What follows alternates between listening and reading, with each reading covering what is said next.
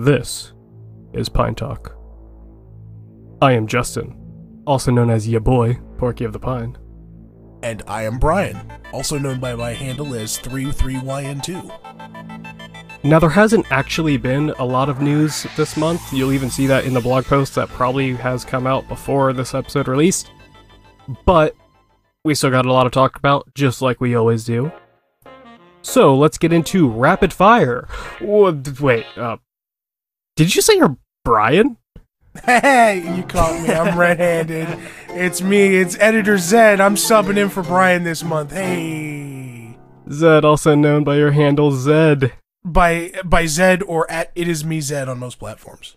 Now, actually, we have changed the formula just a little bit with this episode, so let us know how you or what you think about it.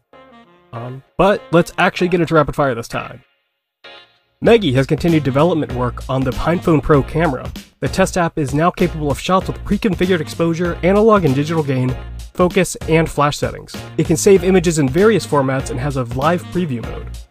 In addition, Megapixel's 1.5.0 has released. This allows for users to select a post-processor for pictures and makes the burst length for burst photos dynamic, moving from a fixed 3-shot burst to a dynamic number based on sensor gain. Bosch 0.20.0 Beta 1 is now out. Notable features include swipe gestures and quick settings available on both the top and bottom bars. This just in, Plasma Mobile still sucks. Yeah, moving on! Maui Shell, though, continues to be turned into a product I'd actually like to use. Updates continue to happen, and the most recent at the time of recording was on June 23rd, 2022. The RISC-V king, Lup Yun Lee, has been working with a new language called Zig and has released guides on using it to develop apps for both the PinePhone and RISC-V devices such as the BL602 and BL604. Quartz64 progress is heavily impacting the Pine Notes progress in the best way possible. Thanks to Samuel and Maximilian, we're now even closer to a functioning, user-friendly screen. Pine64 is now working on getting it shipped with Linux pre-installed, and I have to begin budgeting to get one myself. Sorry Valve, no Steam Deck for me. Both the large and the definitely average PP are now back in stock, shipping mid-July. Don't feel bad if you only have the original PinePhone. My mommy said it's plenty big. The Pine64 EU store is opening its doors soon, and actually by the time this podcast releases, it might have already released. More information on the exact date is to come, at least for us, but be on the lookout for the exact date via pine64.org, if it hasn't already released, of course. In health news, Pork did the big dumb and went and got COVID.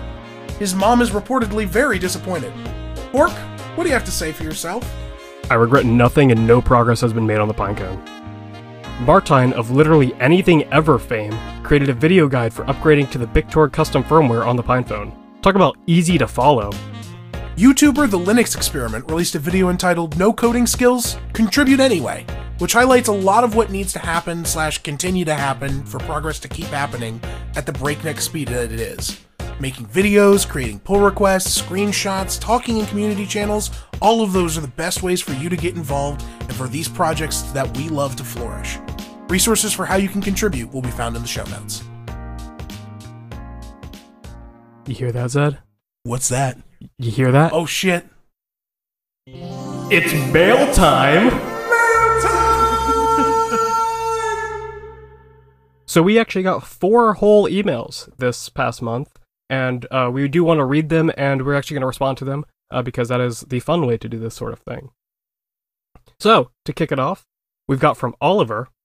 Hey guys, thanks for making the Pine64 podcast. I enjoy listening to it. I've noticed that the volume is a bit low compared to other podcasts. I've got the volume slider all the way up on the PinePhone, but at times it's still hard to understand you, especially when the surroundings are not completely quiet. With other podcasts, I have the volume slider at more like 50%. It would be nice if that could be fixed in future episodes. P.S. Lumiri on Postmarket OS is a really experimental thing right now. A lot more work needs to happen before we could ship this like Foster Plasma Mobile. Right now it lives in a branch on PMA ports and does not have binary packages, so no promises, but for curious hackers out there who would like to patch it up until it works, contributions welcome. Get in contact with Anthony and Luca in the merge request, and we will include the link to that merge request in the show notes. Best, Oliver.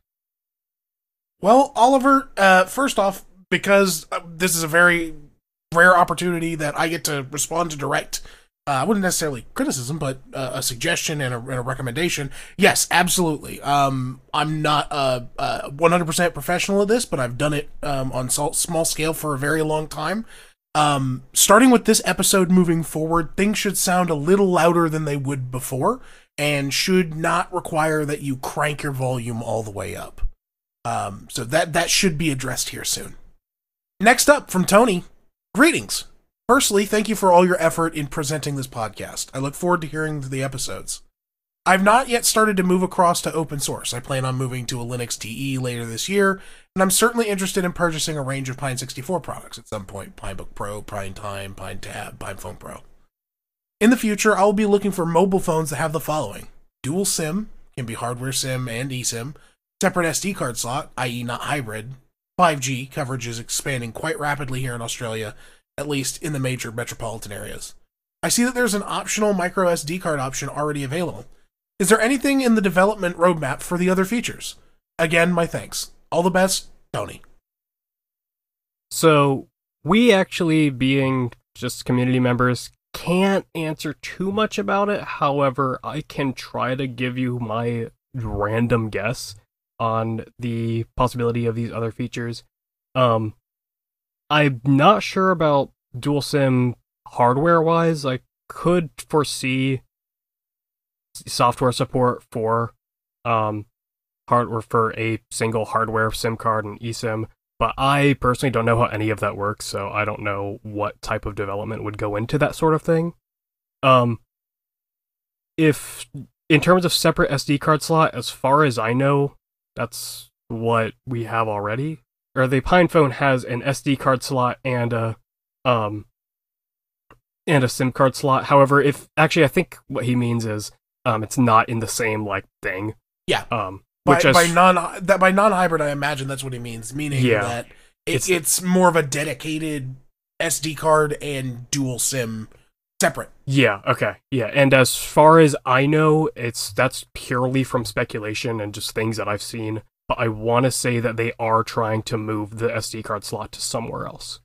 And then as for 5G, I think that's just going to come with maybe the PinePhone 2 or PinePhone 2 Pro. That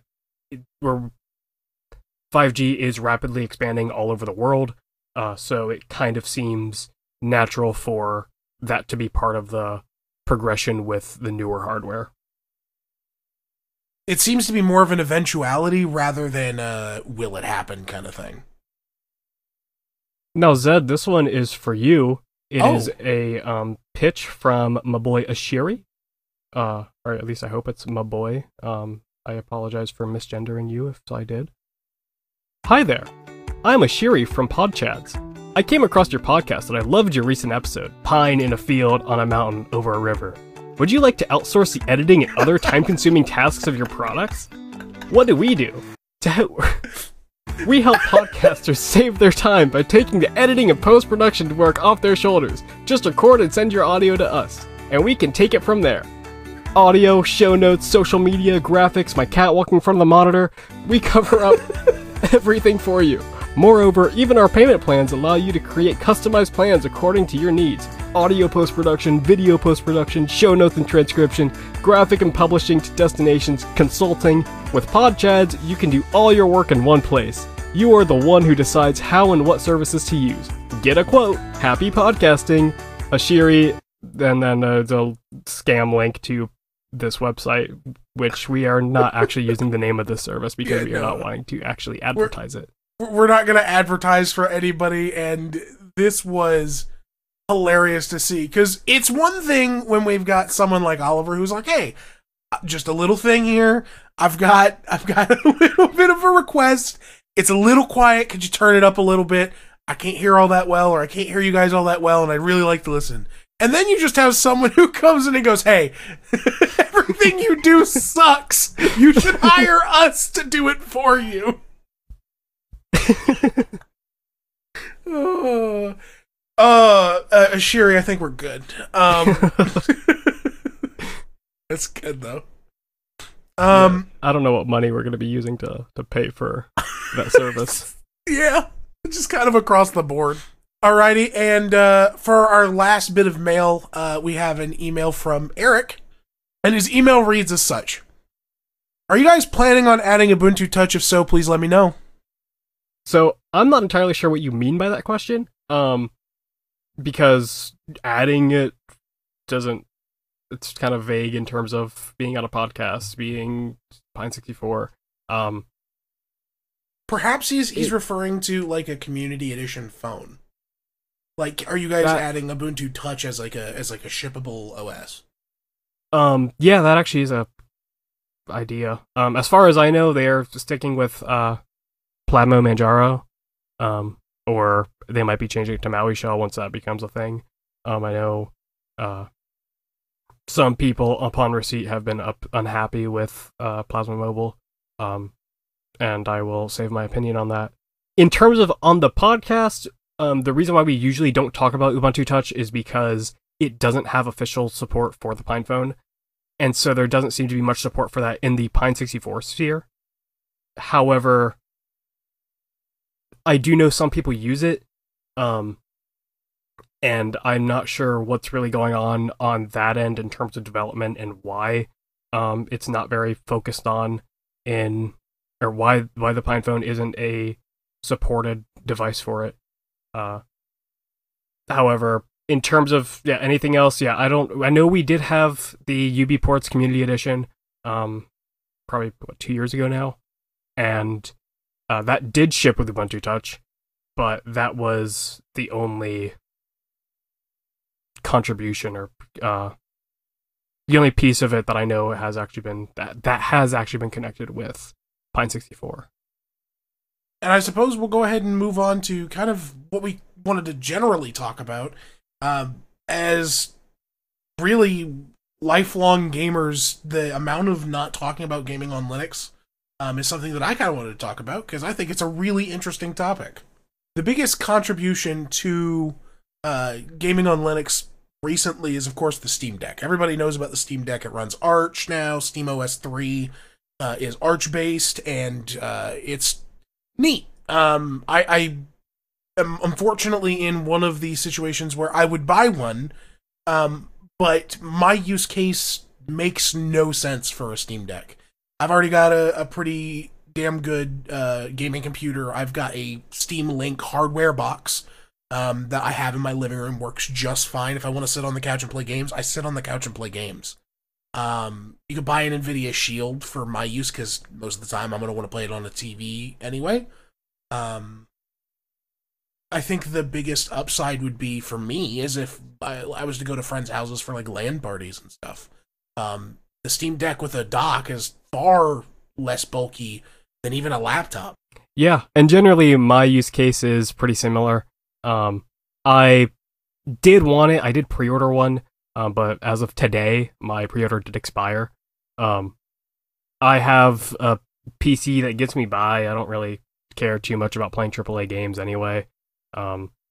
And really, the more I've thought about it, the reason why I wanted one in the first place was because at the time I was playing a lot of CRPGs, and it would be really convenient to just be sitting there on the couch playing a CRPG because it's not that intensive anyway. But the more I think about it, it's not that intensive. I can just, like Zed said, use Steam Link, even using the Steam Link app on my phone and casting it to a Chromecast. It would be pretty rough, but I don't need I don't care about input delay really, because it's just point and click. But it did interest me, and I figured I was gonna reserve one anyway, just in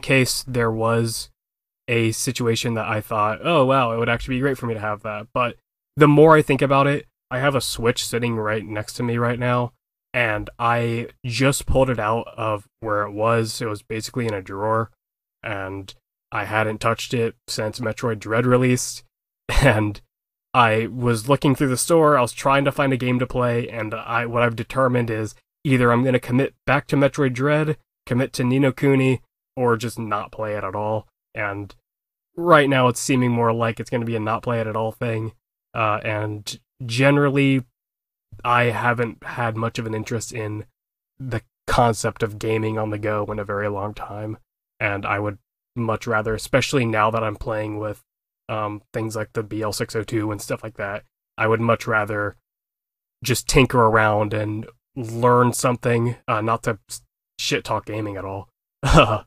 I feel more productive, and I myself feel better just messing around on my ThinkPad than playing a game on a Switch.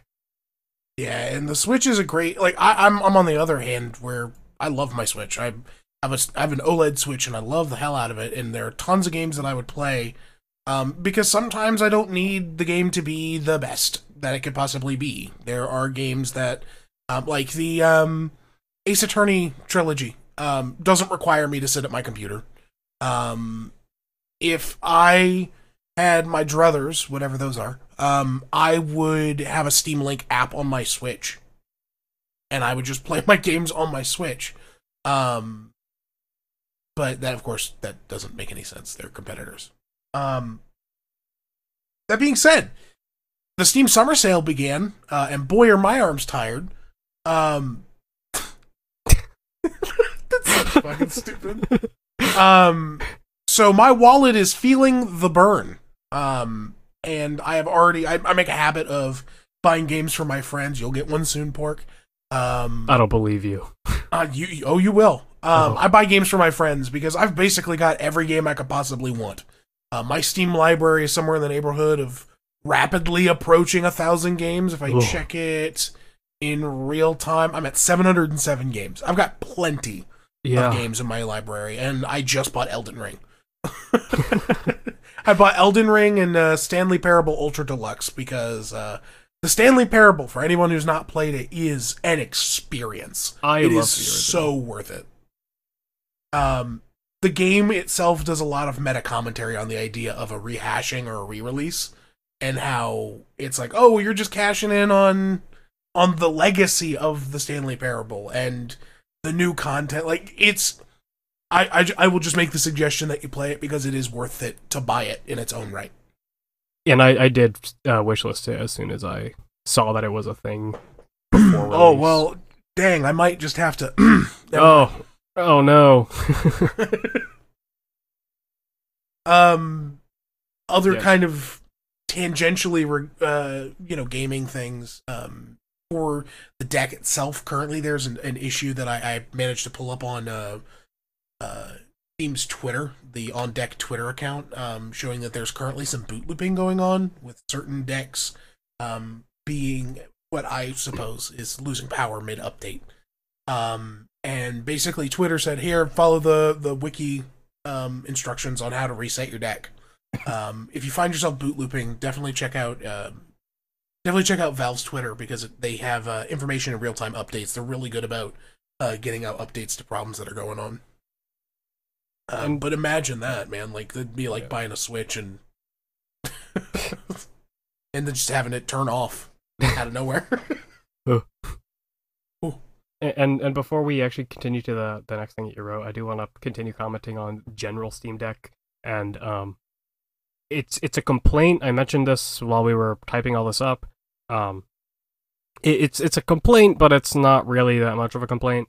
But the existence of the Steam Deck, while it has been amazing for gaming on Linux, the thing that has frustrated me the most is things like ProtonDB and just Proton Focus in general has gone mostly just to the Steam Deck, and not having a Steam Deck and probably not ever getting one, it does become mildly inconvenient for me.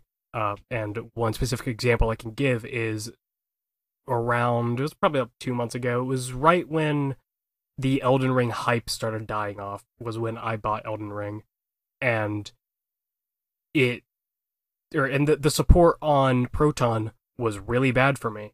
I tried on multiple different versions of Proton, I tried multiple different settings, and my frame rate was just awful. It wasn't anything to do with my hardware, it was purely with Proton, and then there was an update and controller support just completely died, and meanwhile on the Steam Deck it's working flawlessly, which is great for Steam Deck users. And I imagine all of those problems I was having might have been fixed by now, because that was several months ago, and I know there have been a few updates, but it's just kind of a thing that very slightly grinds my gears. But all in all, I am definitely really happy that the Steam Deck does exist, and it has made gaming on Linux a lot more mainstream, and people are, contributing, and it's, I don't know, it's good. Pretty cool. Yeah. I got Spyro Reignited Trilogy finally, and it ran flawlessly. I don't know what it would ran like before the Steam Deck, but there's actually a bug with Proton, which Steam Deck users did find, I think, first, where the way that the audio is written in the cutscenes, like the way that it's coded in, for some reason on Proton, it will speak a different language. And so I start running the game, and all of it's in Spanish, or the audio is in Spanish. The menus and everything are all in English.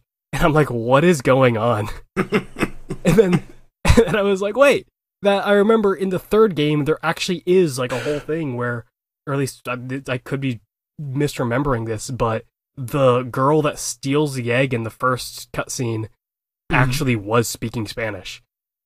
Like, that was something I remember playing on the PS1, but then I looked into it, and they're like, yeah, it's a Proton issue, just run the script and it'll fix it.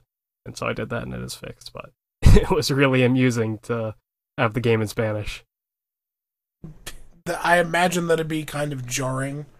And I think you're right, but I think I don't think you're right. I think you're on the right track. I think it wasn't Spanish that she was speaking, but Portuguese, which, I mean, oh yeah, it might have been, yeah. But that's hilarious. I know that prior to the Steam Deck, I did own it, and I was playing it. It ran mostly okay, but much like, any translational layer for Vulkan, it has this nasty habit of, until you play the game for like 6 hours, you'll have hitching, like minor hitches. Yeah, I get which that is a lot. so annoying. It's so annoying. But the good news is, and this is just kind of like a tip to everybody who's listening, you can buy, or you can't buy, but you can download pre-exported shader caches for games for use with Steam. And you can use those shader caches so that you don't have to build the caches yourself. That'd actually be great for something like bullets per minute. Yeah, exactly. Because, every time you enter a room, your FPS goes to -4. Shout out to Bullets Per Minute, by the way. That game is awesome. What a good game. So good. Have you ever difficult finished as all hell. No, I haven't finished it, but it is difficult as all hell. It took me about 10 hours, I want to say, to actually finish my first playthrough. Oh, it's the Dark Souls of rhythm shooters. Yeah. Kind of other deck things that I kind of wanted to mention, and I think is really cool, because you just don't see companies like do this anymore outside of, like, Pine64 does it, and some, various other retailers and manufacturers do it, but for the most part, like, generally, like, bigger companies like Valve don't do this. So Valve actually partnered up with iFixit.com, and replacement parts are available right now. If something happens to your deck and you need to fix it, you can go and buy replacement parts, no question asked. About how it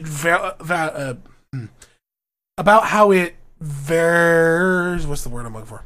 About how it invalidates. What's it? I was thinking fairs, but no. No. I'm thinking void. Void's the word. As far as if it voids your warranty or not, I couldn't speak, but I imagine with them providing them, there'd be some leniency there. Especially because they have, for the longest time, been like, hey, if you really need something really critical replaced, we recommend you come to us, we'll work with you. And just shout out to Valve for being the good guys for this sort of thing. Really cool stuff. Yeah. Of course, I've heard rumblings of Valve still messing with CSGO on the deck. I'm a really big fan of 3 Clicks Philip on YouTube. and he is a YouTuber who is very CSGO oriented. And so he's made a couple videos on it. He's like, man, this is awful. And then they'll do an update. He's like, man, this is great. And they'll do another update. Man, this is awful. It's just kind of funny to see. And, of course, they've gotten various updates to the OS on Steam Deck. And every time there's an update, like every time that Valve puts out an update to the Steam Deck, there is a flood of fixes. Of things, just general quality of life fixes. Near as I can tell, one of the things that they meant, one of the things that is not necessarily specific to the SteamOS update, it's more of the client update, is they added remote play together support. Which is awesome. If you've never played with remote play together, stuff like Gang Beasts and couch co-op games. So like Towerfall Ascension. What is it? Overcooked. Other like couch co-op games. Some racing games. Of course, I'm going blank now that I'm thinking, now that I have to think about it. What is it? The Quarry that. I know that has couch co-op. I don't know if that's required though. No, I think the Quarry does allow online multiplayer. Okay. But the Quarry looks really interesting. But yeah, no, like couch co-op games like that, being able to play those on the deck. Imagine just like you would like a Switch. You're with a bunch of your friends and you want to sit down and play a game together. You can either put it on your dock and throw it up on the TV, or you can just play with multiple consoles. And if you've got friends who brought over their laptop or are playing on, at their house and stuff like that, like remote play together is a really cool feature. And it gets overlooked a lot. Yeah. So I think that's enough Valve speak for a podcast, but talking about Pine64 gaming, that is something that I haven't done myself. I've been very intrigued by it. The biggest problem that I seem to run into is the fact that I run Postmarket OS on my main PinePhone, and realistically, I'm not touching my PinePhone Pro very much while it's still being developed, but honestly, I could throw Arch on there, and I am really interested in seeing all the work that's been going on with Box86 and Box64, and I've seen people play Fallout 1 and 2, and just other CRPGs, like I was mentioning earlier, the reason why I would want a Steam Deck in the first place is to play CRPGs. That's pretty much, I played Atom RPG, and I was like, wow, this is the best game I've ever played, and I've just realized that is the genre that appeals to me the most. How I play RuneScape, so it makes sense. But I would like to refer to the Alpine Wiki for gaming on Pine64 products. Yes. Gaming on Pine64 products is a thing. Yes.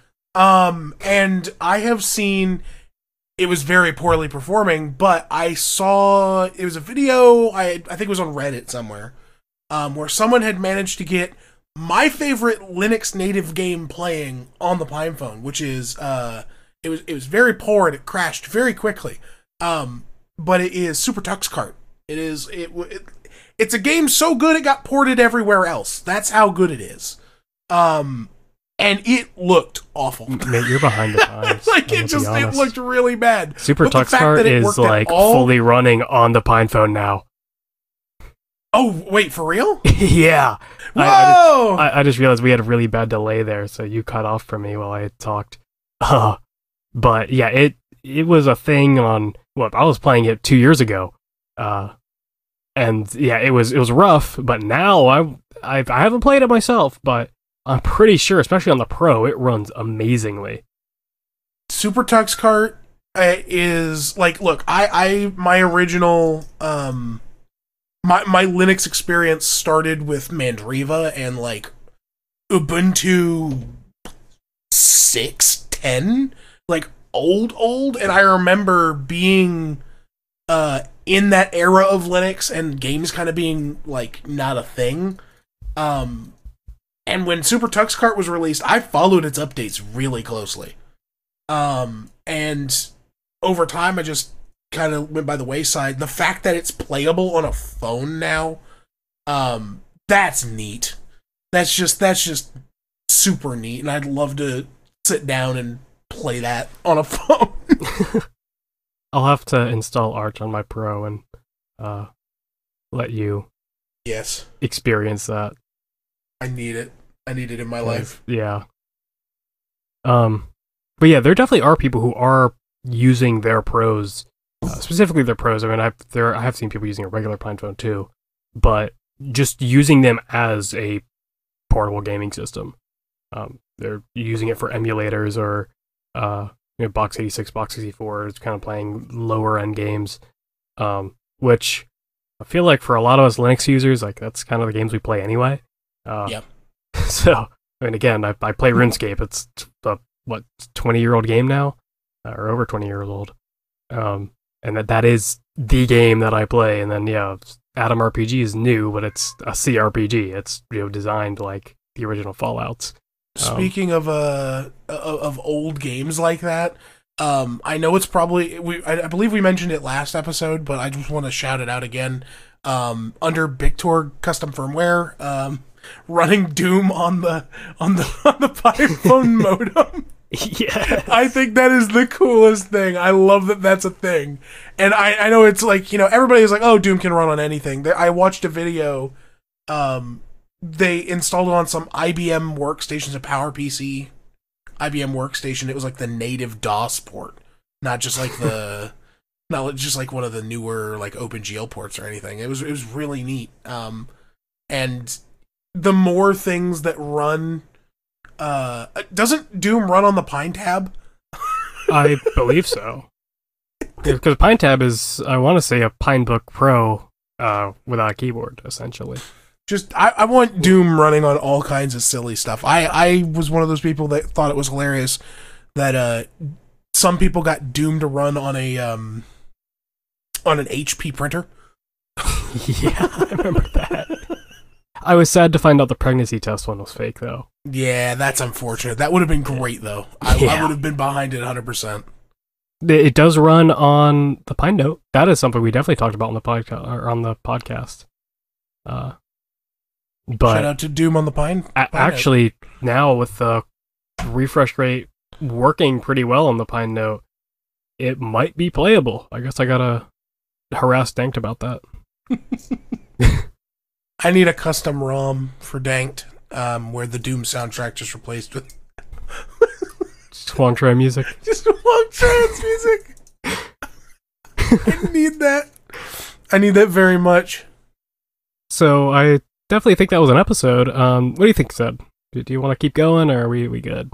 I think we're good. I think we've discussed just about everything that there is to discuss at this moment in time. But of course, if you have suggestions for what we should talk about next time, or things that we overlooked this week, or this month rather, definitely shoot us an email.